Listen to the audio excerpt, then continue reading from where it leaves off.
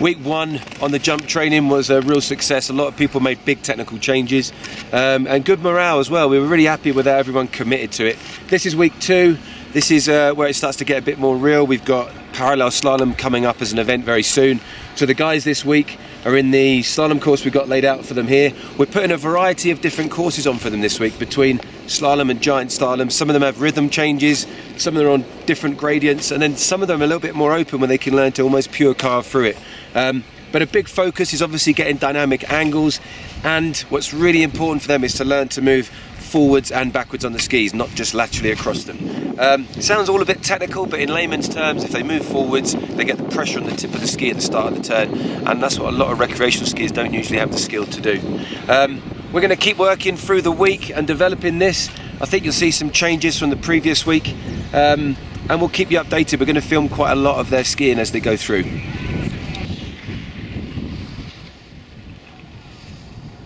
Watch your right leg when the pressure goes down against the right. Now you might be left there with just a slightly wider stance, but that's you putting pressure on the ski when you're not normally used to. The good one there, left leg, boom, powerful. Right leg, early. And the rest of this course shows flow. You would never have skied the bottom half with that speed if you hadn't done the top half correctly. Yeah. So that's a massive step change.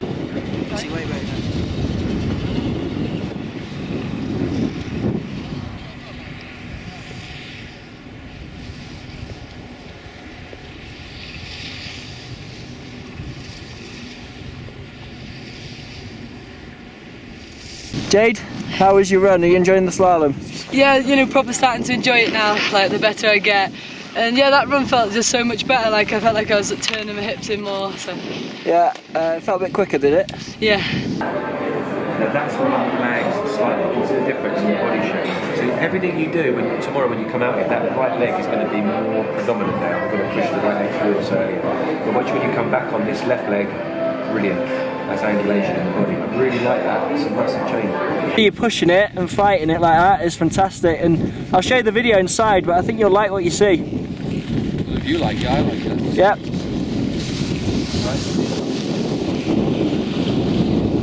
Nice, Lewis. So my skiing, the slalom has got a lot better by doing it slowly and understanding where to turn. Cool. So it's been going really well. Yeah, what did Warren say at the top to you?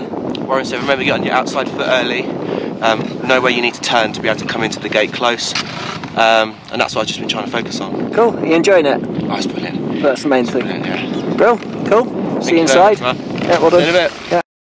There, that's where you engage. Okay, the transfer. It's really good. It's not what you were doing on piste. But you're up on your left leg, taking it around here. The arms have changed. The arms have come in, engaging there, coming onto your right leg. Yeah, early. See, everything you're doing, just that's what I want you to see. You're mapping it out 2 or 3 meters above the actual gate.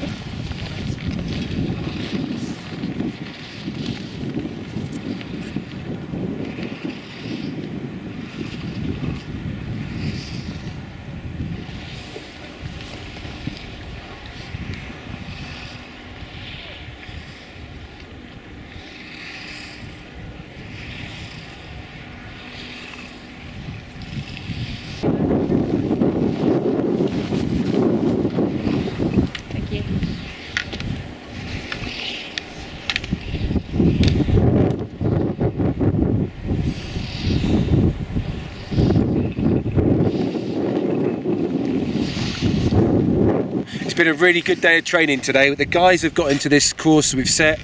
Everybody wanted to ski it fast and try and attack it, but the real secret of today was trying to find the right line.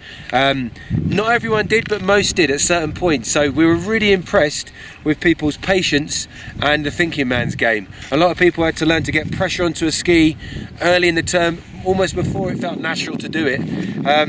And a lot of people evolved their skiing technique inside the course.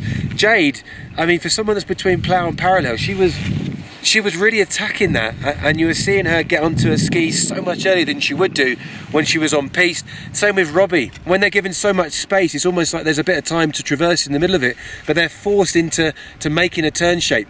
As it goes throughout the week, we're going to just change the courses a little bit. But as far as today goes, we got more than we bargained for, and the guys are buzzing off it, which is great.